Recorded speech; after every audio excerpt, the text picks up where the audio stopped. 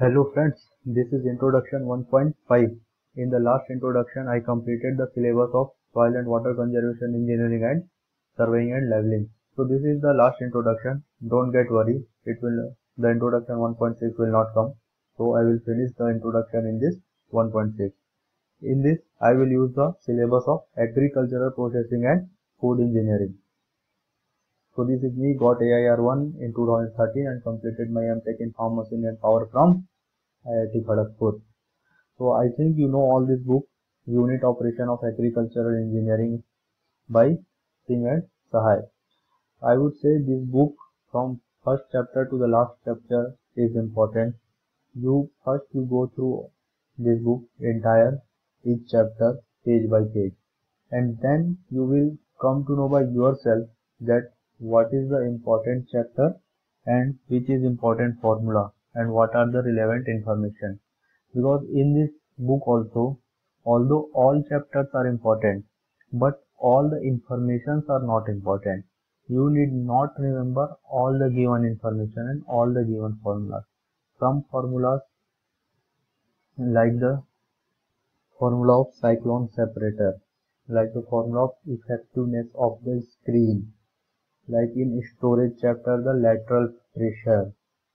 So these are the some formulas which are very important and you need to remember that.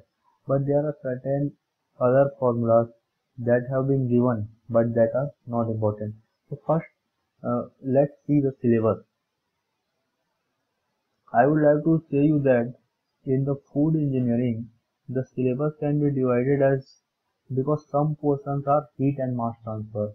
Probably you will study that heat and mass transfer in your fourth semester examination. So I would say you match the syllabus of your college and the syllabus of GATE, and what are the relevant chapters you need to study for this exam. You complete on fourth semester itself.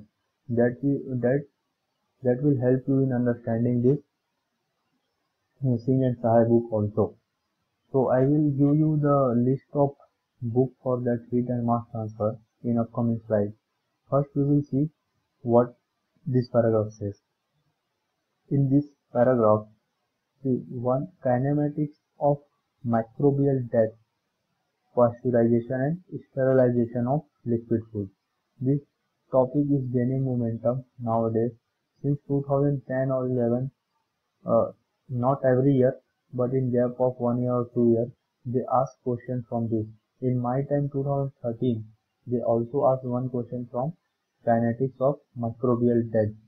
This you will not get in this Singh and Sahai book. I will tell you where you will get this information. This pasteurization and sterilization.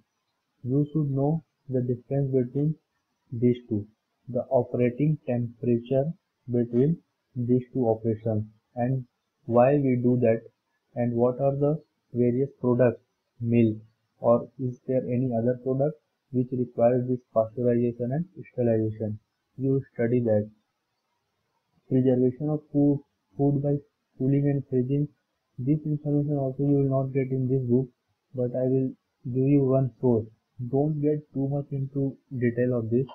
One formula is there for freezing of food products. So you need to study that formula. Refrigeration and cold storage. This you will get in the book of refrigeration. Here in this book also you can get one or two formula, but if you want to study the concept in more deeper way, this book will not help you. You can ask your any mechanical engineering friend, they can help you regarding this. This psychometry properties of air vapor mixture means it is saying nothing but humidity, concept of humidity, relative humidity. So this you need to understand. That portion, humidity portion, is also very important from the examination point of view. Then these are some theoretical concepts like tray, drum dryer and spray dryer. In spray dryer, they used to ask questions. So this is the important topic, spray drying. This you will also not get in this book. I will show you the source of this all complex topics. So now comes in the second paragraph. This all This all syllabus you can easily get in this book, Singh and Sahai, and there is no other better source than this book. Effectiveness of grain cleaner, whatever I said in the beginning of this lecture. Particle size analysis. In this it will come the Taylor series. They have asked this, what is the Taylor series? What is the ratio of hole size for one level to another level? What is the screw bucket conveying? This all you can get in this book. These are not very complex concepts. One time if you will read, then you will able to memorize that. Now I will show you the next source of reading this agricultural engineering for food processing. So see, this is one important source, transport processes and separation process principle by John Jankowitz. This book is also referred by the chemical engineering students. This is also very thick book and all the chapters are not of our importance. From this book you can study conduction, convection, heat radiation, form factor in radiation. Nowadays they are asking about the form factor, view factor. So all these topics are given in very clarity and easy manner. And you can also find many numerical problems in this book. So for this topic you can refer this book. And one more important point, for drying, constant rate of drying, falling rate of drying, this concept is also beautifully explained in this book. So you please study this concept from this book only. That concept you will not get in Singh and Sahai.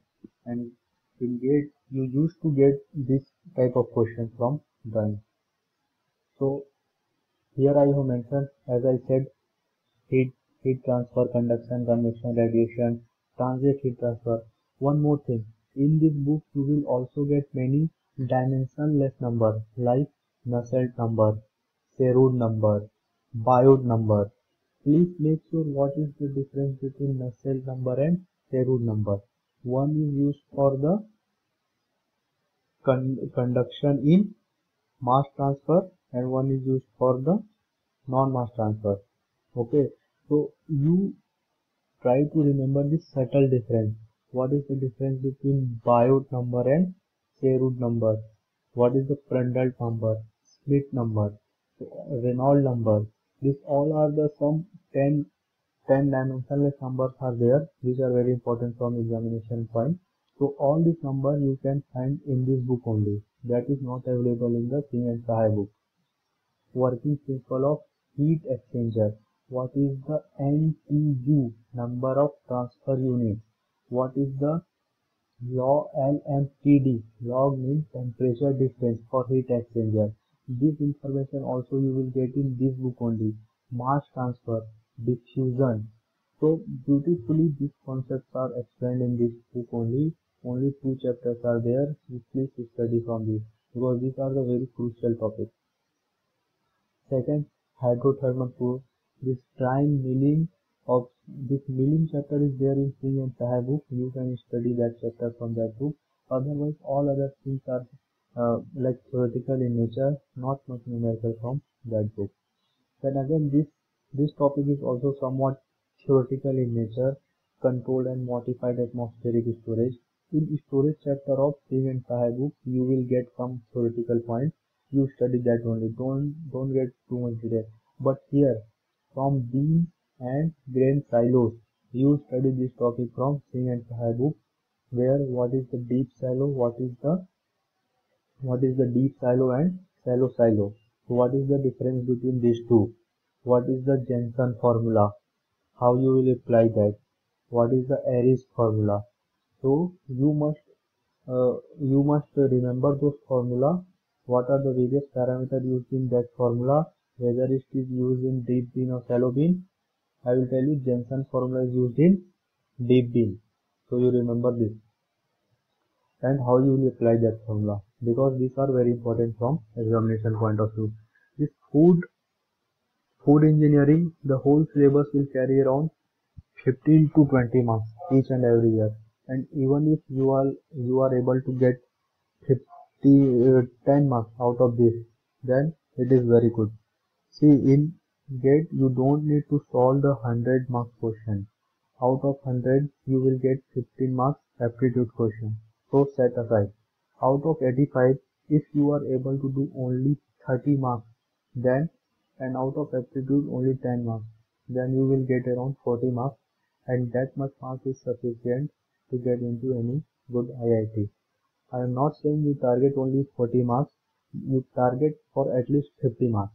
But even if the paper is too difficult, then you must be in a position to get secure at least 40 marks. That should be your target. So this completes the syllabus explanation.